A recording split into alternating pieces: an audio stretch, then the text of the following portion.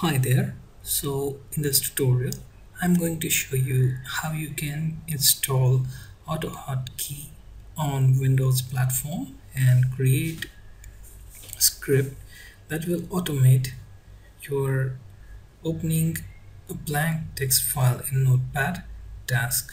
So let's start by downloading the Autohotkey. Go to autohotkey.com website.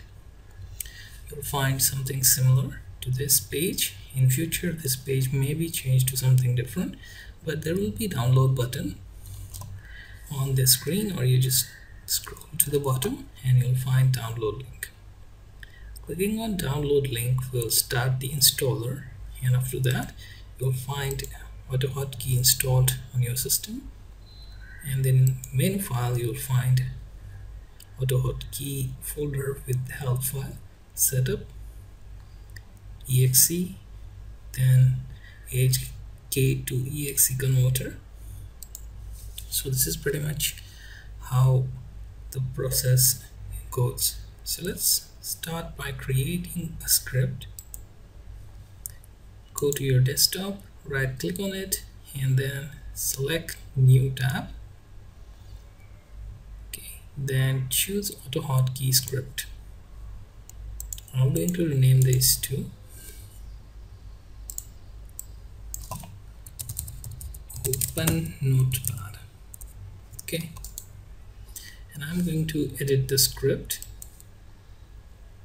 Now what I'm going to do is I'm going to create a command where I'm pressing at least a combination of two keys, and I'm opening Notepad with the help of that.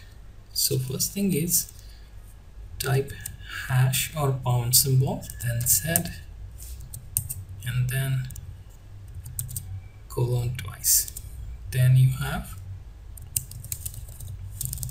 capital run, then Notepad, and then max. Now save this. Okay, and now let's execute this.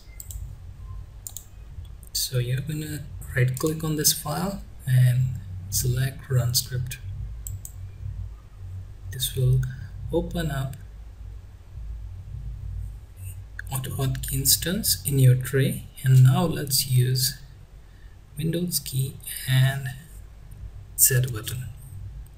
This opens blank text file in Notepad. Let's see if we can do another. Okay, so let's edit the script. Okay, now here I'm going to have another one as Control P for some other program. Let's say something like Winamp.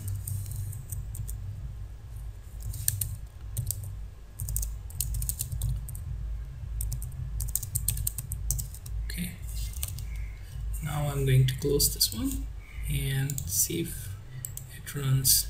Okay, so there's already instance running, so we have to close it or replace it. So I have one more instance here. Okay, so let's check out Windows key and N, or let me check the combination P. Combination was Windows key and then P.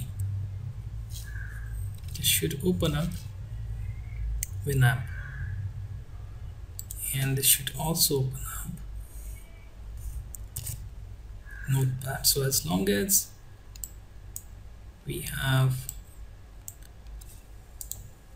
our instance of Autohotkey loaded, we can run Notepad and Winamp.